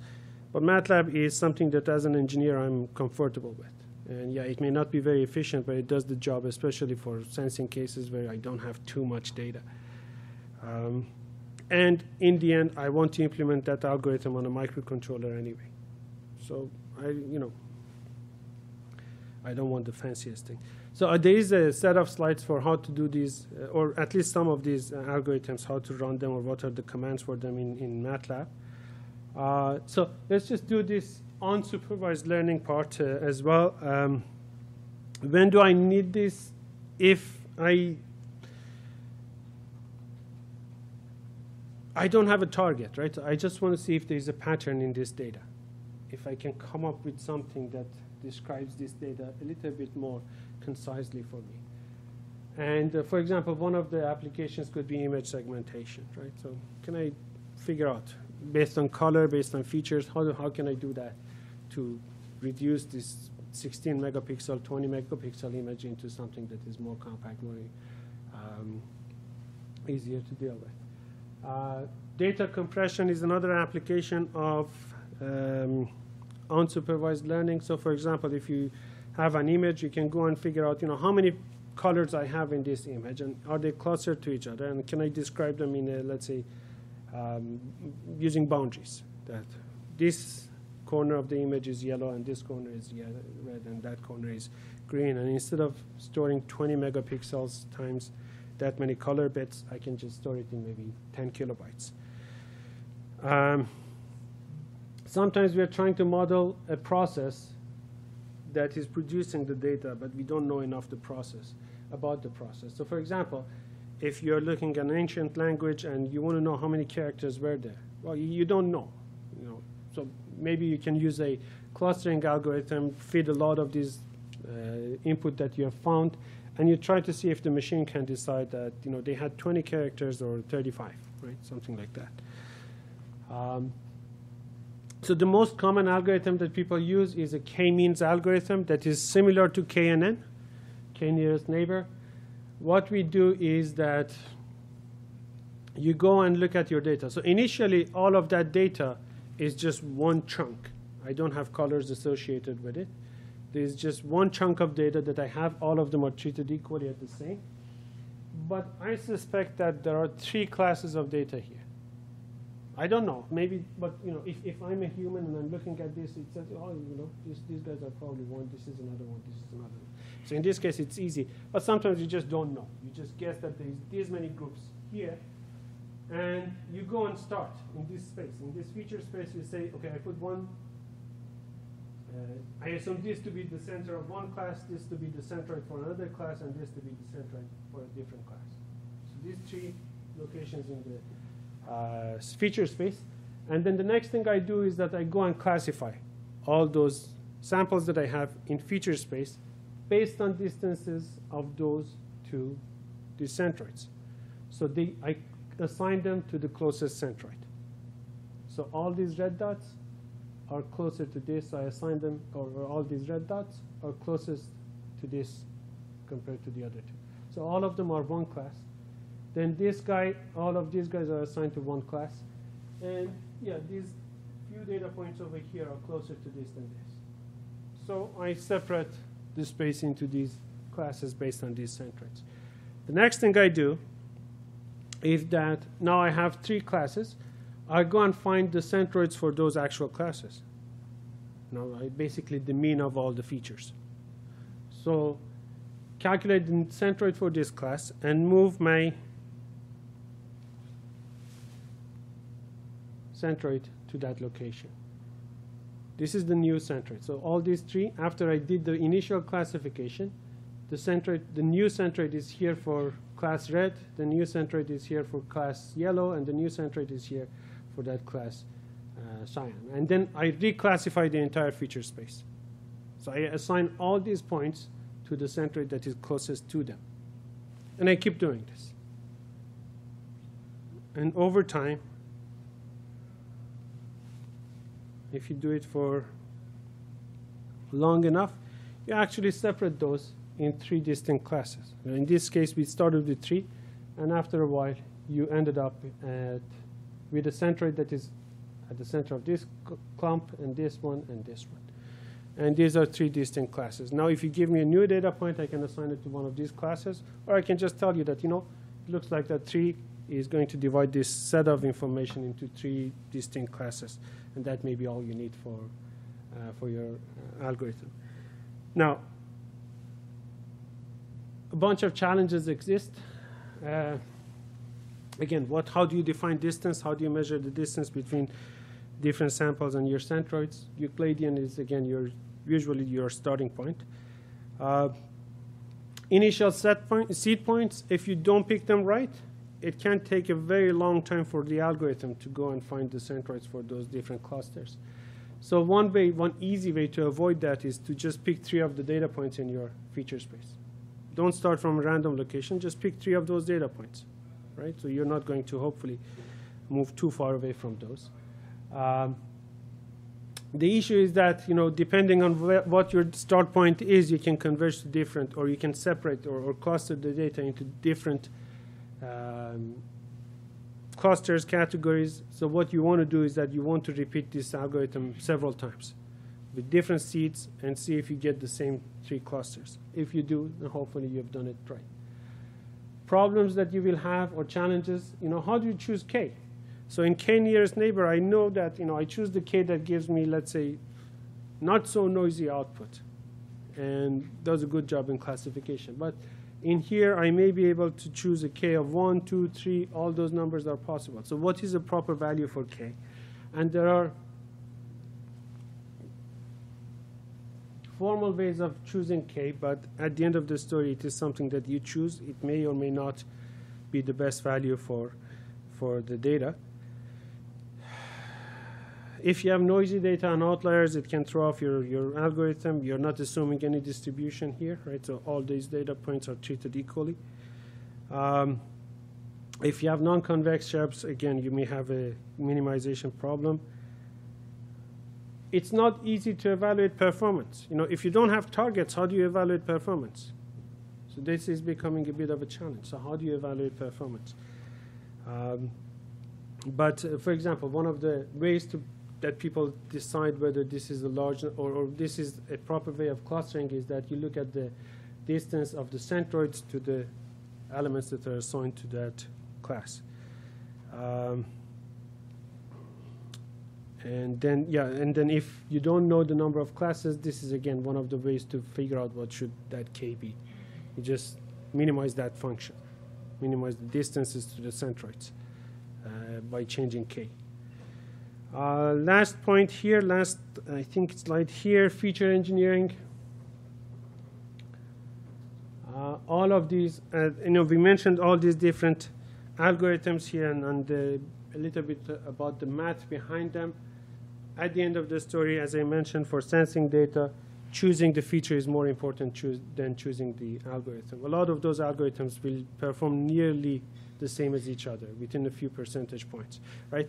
0.5% improvement or 0.1% improvement may be really, really important if you're looking at stock market or Twitter trends and things like that. Doesn't really mean much in sensing cases because your errors can be larger than that, right? Or your noises can be larger than that. So how to choose features, and I would go and spend a lot of time here trying to figure out the proper feature for the task, transformations if I need to do anything. Normalization is usually a given. If I want to keep all the features or not, and high order features, do I want to produce them or not? I spent a good amount of time here, and then maybe half that much time or 30% that much time on which algorithm to choose. I just try a few different ones, and I usually just try to stick to the one that I understand as much as I can. And let me see. Yeah, let me just quickly, any questions?